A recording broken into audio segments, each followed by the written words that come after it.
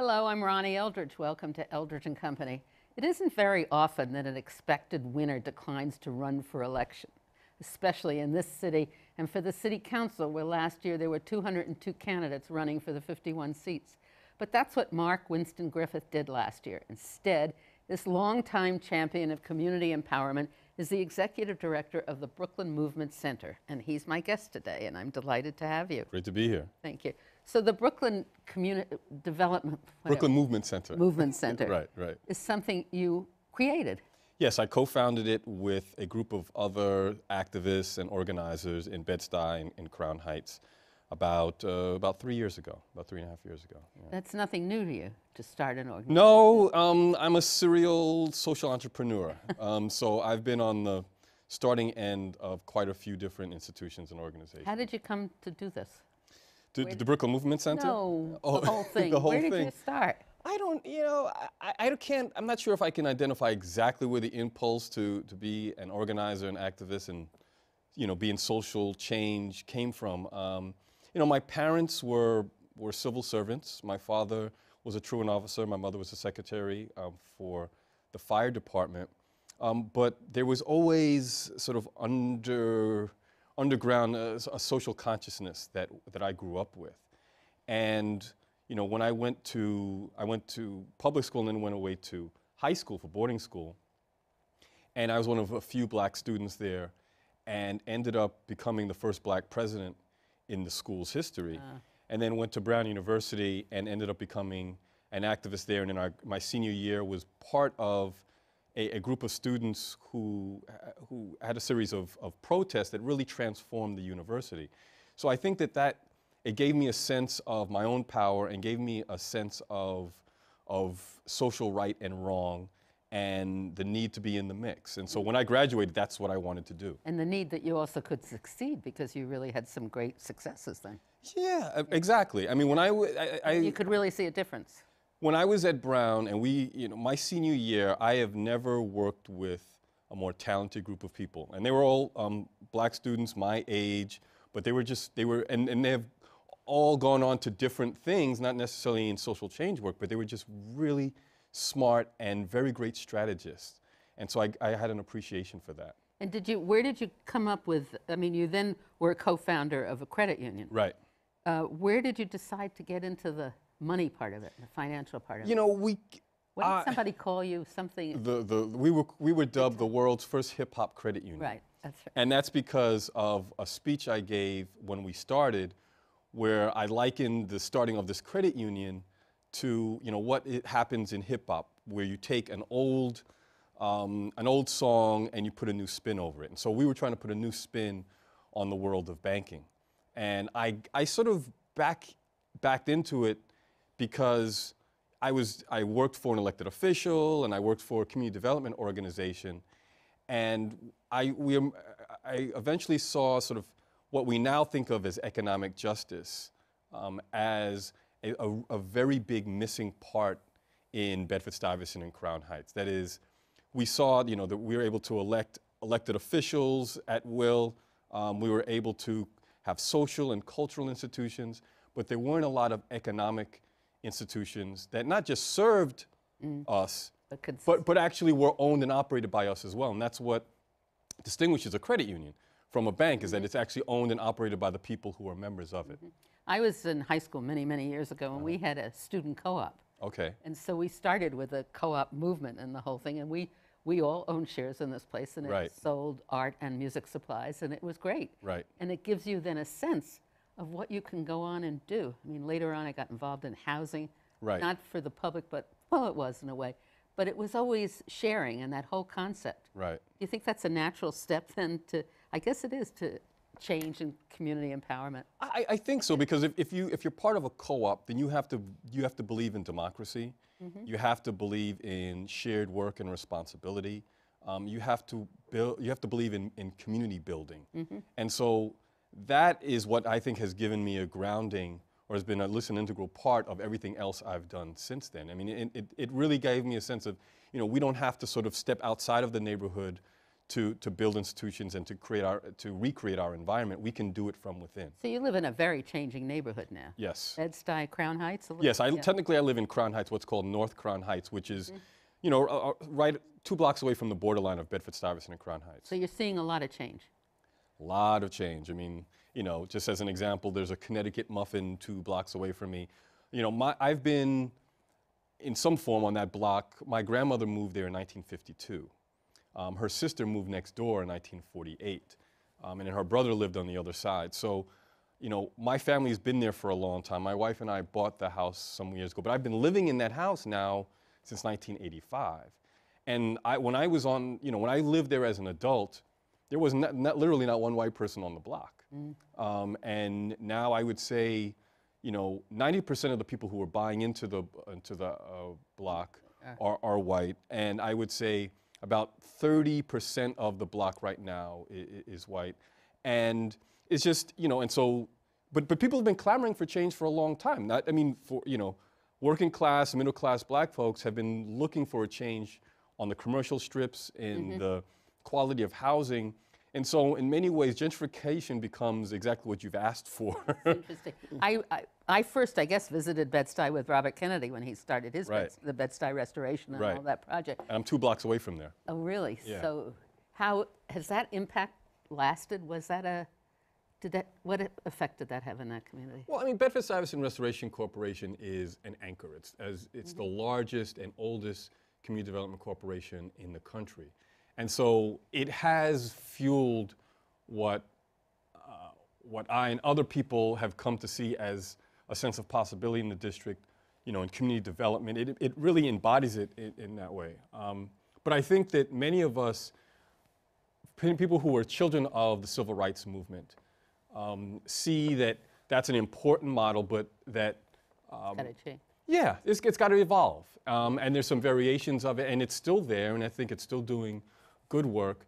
But I think what the Brooklyn Movement Center and other organizations represent is sort of the next generation iteration of it. So tell me what what you're doing. The Brooklyn Movement Center is a community organizing group, and you know, getting back to the sense of cooperativism, we are member-owned and operated. So we have a membership made up of people who live and work in the neighborhood, and we are committed to what's called direct action community organizing, which means that we use different techniques and methods to create social change, but one of them includes direct confrontation and pressing for change with elected officials and policymakers.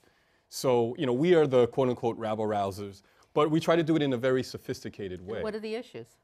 Well, we're a multi-issue group, but right now we're focusing on things that have kind of just bubbled up to the top. So right now we're focusing on education, public education in Community School District 16, which is in Bedford-Stuyvesant and Crown Heights.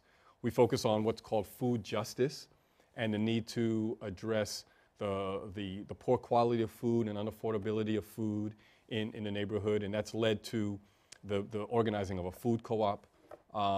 We do some work around civic engagement, whereas we try to get people more involved in understanding what policies are affecting them, where elected officials stand on the issues, and getting them to step up and hold elected officials more accountable. We have a group of women who have started an anti-street harassment project where they're doing public education. It's sort of like a community health model where we're trying to build better relationships, particularly between men and women of color in public venues. And then we have a very strong communications component. You know, as you know, I have some grounding in journalism, and so we're trying to build out a citizens journalism arm of our organization where local people are telling their story or reporting on what's going on, really to kind of address the fact that there are very few metro sections left. There are very few publications that are reporting on what's going on in neighborhoods like that. And we feel that that could actually have a very big impact on. Well, that's a sensible kind of thing. I mean, that's what some people have tried to do and not too successfully. Right. I mean, there was So you do this on patch. the internet? Yes. Yeah. There was a patch that the Bed-Stuy patch just left, in fact. Yeah, yeah. And then DNA. DNA Info is actually probably one of the ones that does the most reporting right now. But it doesn't do that much. No, because I mean, they're covering the whole city, Yeah. and they have a couple of reporters that are based, that cover that beat, and I think they do a good job. It's just I think we want to cover it deeper Is it all and on wider. the internet, or do you have a? It's gonna be internet based. And no paper to No, give anybody. no. Do you think everybody is on the internet? I don't think everyone is on it, but right now it's the only way we can afford to do it. I went through a course at the CUNY J School in entrepreneurial journalism, and there's this big sort of tug of war about legacy publications and about the how long print will survive, and I think I don't think we can afford it. And there are other print publications there, and I think committing yourself to print sort of holds you back in Or some both? way. I mean, if I were thinking about it, I would say, well, the people who've lived there the longest and who are still black or of color may be the people who need more help, right? Absolutely. And they may be the people who don't have the computers. Absolutely. So Absolutely. I always had a dream years ago, even of like a teletype machine, or I guess it's a printer on the corner. Right, And right. when you go, you could just print out what's on Right, there. right. So what you really need are some printers that are available and some You're paper, right, and you right. could just print it out. For And I mean, people. you're absolutely right. Nothing like seeing something either. Yeah, absolutely, and it's funny because I think in the black community in particular, you go into some of the bodegas and you will still see several different print publications, not just the Daily News or the Post or something like that, but something like the Daily Challenge, in Central Brooklyn, something called Our Time Press. All these different, the recognition that there is still a market for that, and there are people who don't consume their news on the internet. It's interesting. So do you find, do you have really poor people living in your district? Of course. I mean, it's a big mixture. I mean, Central Brooklyn, Bedford-Stuyvesant, Crown Heights, it has long been known as, a poor neighborhood, economically speaking, at least. Has been seen sort of as a parallel to Harlem, but like Harlem, it has always had working and middle class black folks, and like Harlem, it has undergone a significant shift. I mean, there was an article in the Times some years ago that said that Harlem is no longer predominantly black, and so that is true actually of a section of Bedford-Stuyvesant is no longer predominantly black. So But things not are all, changing. But not all. Do you have homeless people, a homeless population? Yeah, I mean, I think that, well, by definition, homeless, don't have the homes, so I don't know how you want to define it, but there are actually 2 homeless shelters in the There are area, shelters. and many of those populations are coming from the surrounding area. The shelter the big shelter that recently had all the publicity in the Times, that's not in Bed-Stuy, is it? Which one do you mean? There was one. with the young girl, what was her name? That, where the homeless family shelter. Oh, okay, yeah. Yeah. I'm remembering the That article. was a but big I'm- one. I think that's in Letitia's district. Well, I mean, we cover Bedford-Stuyvesant, Crown Heights, so right, but it may have not been. It may have been outside of that area. Yeah. Yeah. Yeah. So are you taking up that cause also? Not yet. I mean, I think eventually we will. I mean, at the very least, we're going to, I think, address housing and affordable housing, and getting tenants to demand better quality housing. And So, but you're not just going to lobby. Are you going to think of actually finding a way to develop housing, affordable housing? I don't know if we will ever get into development. I mean, what happens oftentimes with community organizing groups is they start with lobbying and agitating and organizing, and oftentimes leads to some kind of service delivery or running housing or something like that. So that could be in our future.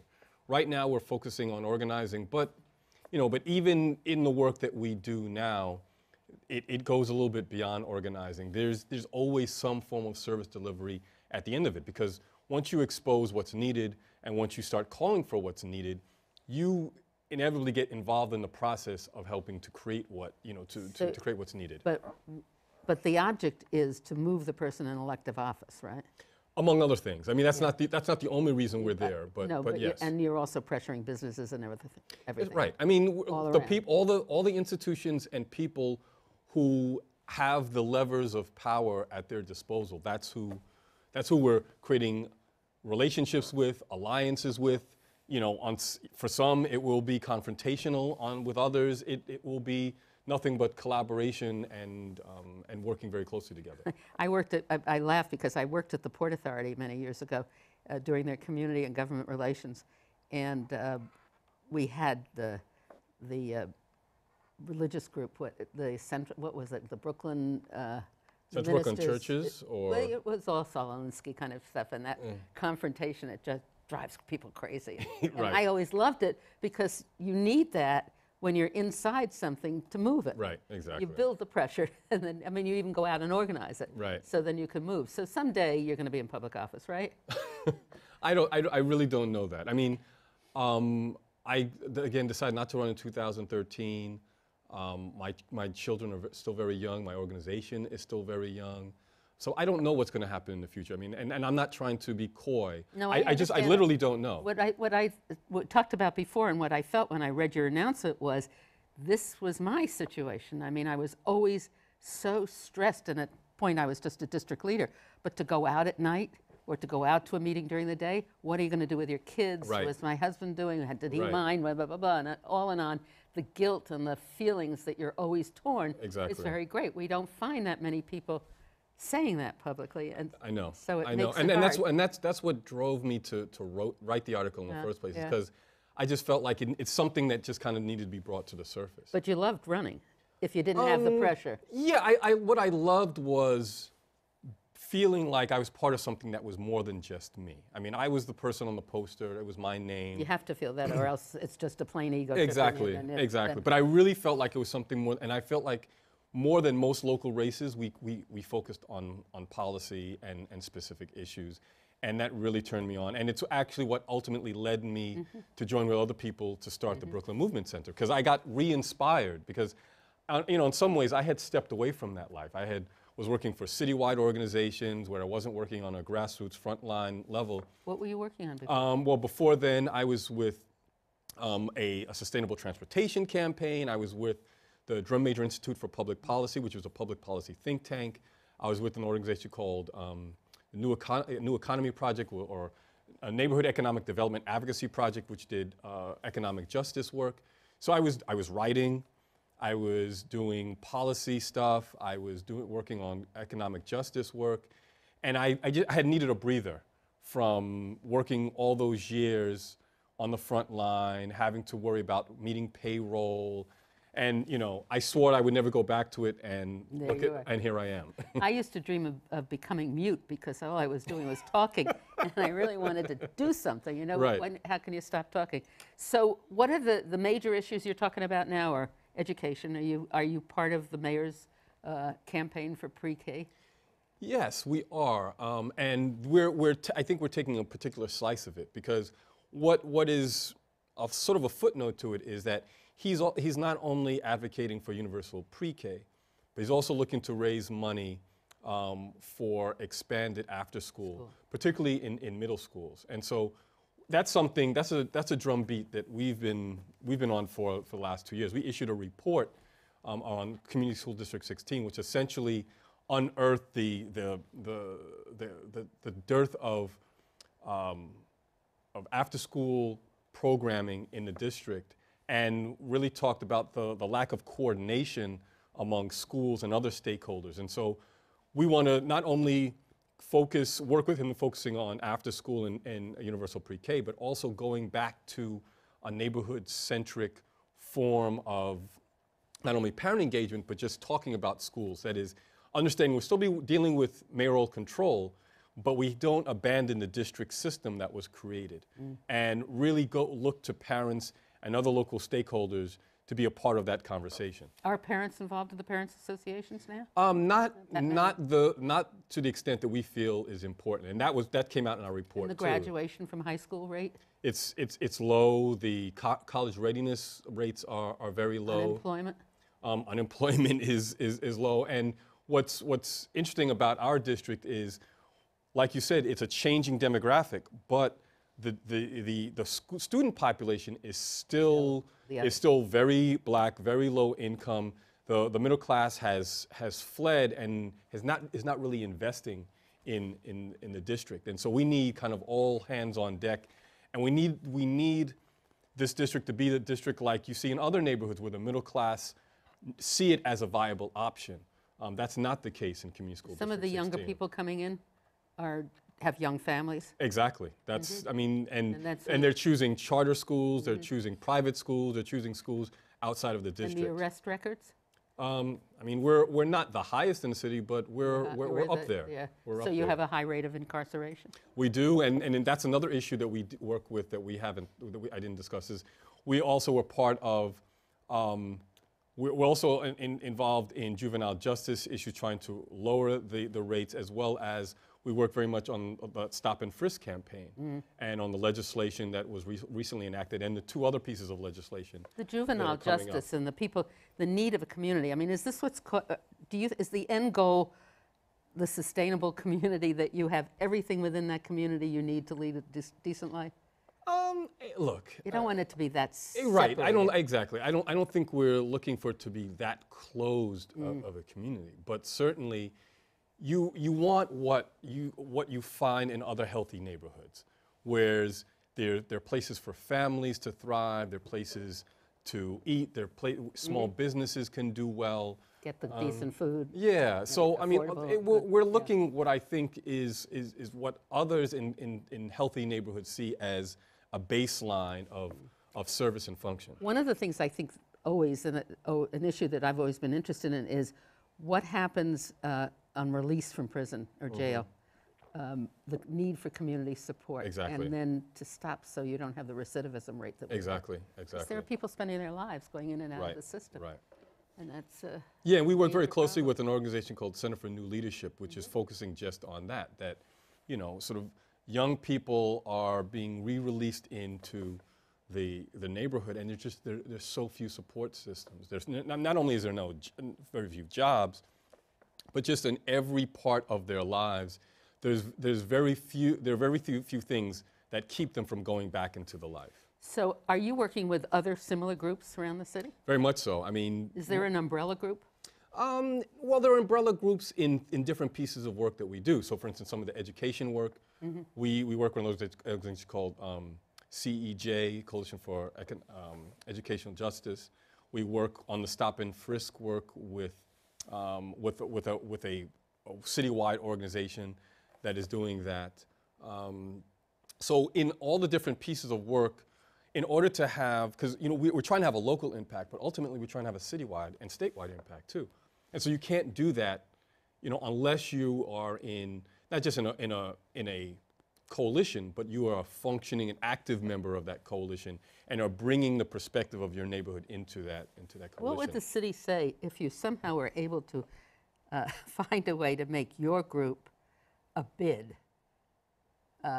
A bid as in a business improvement district? Yeah, but it's not a business. It's a community support group I hear you. to get some of the advantages. I would love that. I mean, I would love what we do to be modeled. Yeah, And it's just, I would love templates to be, Yeah. and I have to say, if there's any administration who would be up to it, This is it, I huh? think this is it. I think this is our yeah, opportunity. you have to here. really work because Yeah. we want to be sure that it stays for a while. Exactly, Yeah. exactly. And then you have the national, I mean, we talked before about Andrew Friedman, who was one of the founders of Make the Road. Right. And then he has this national organization now Right. where he comes in and this organization comes in to help with Right. forming other groups. Exactly. Do they have national meetings?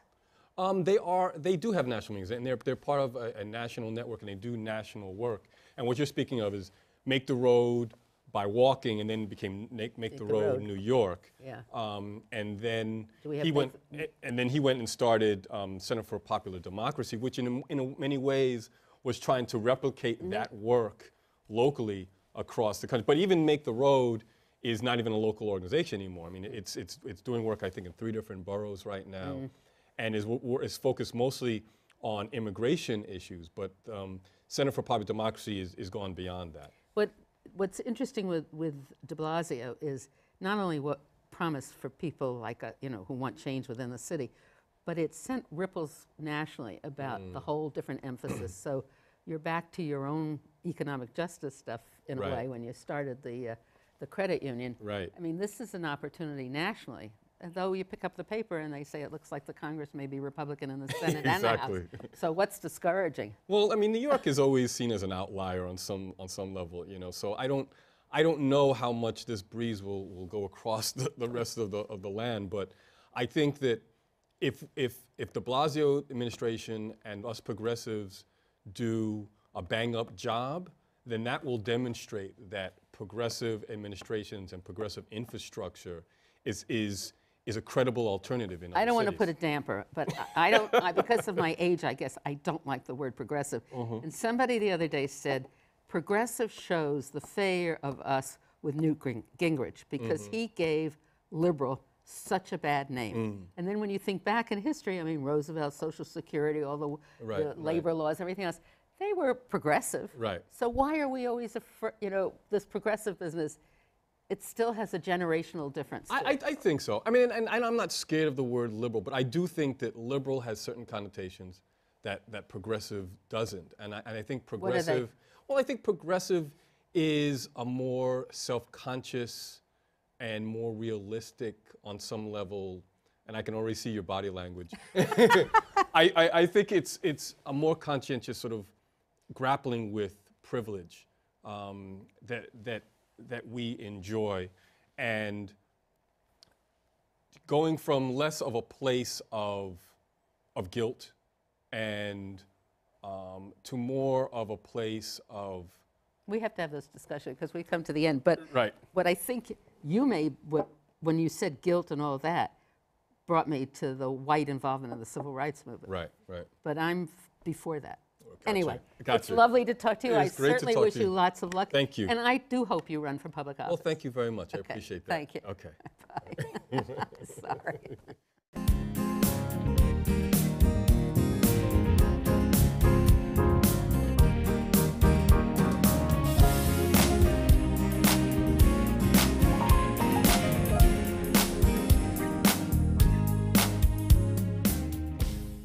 If there are any people you'd like to hear and topics you'd like us to explore, please let me know. You can write to me at CUNY TV, 365 Fifth Avenue, New York, New York, 10016, or you can go to the website at cuny.tv and click on Contact Us. I look forward to hearing from you.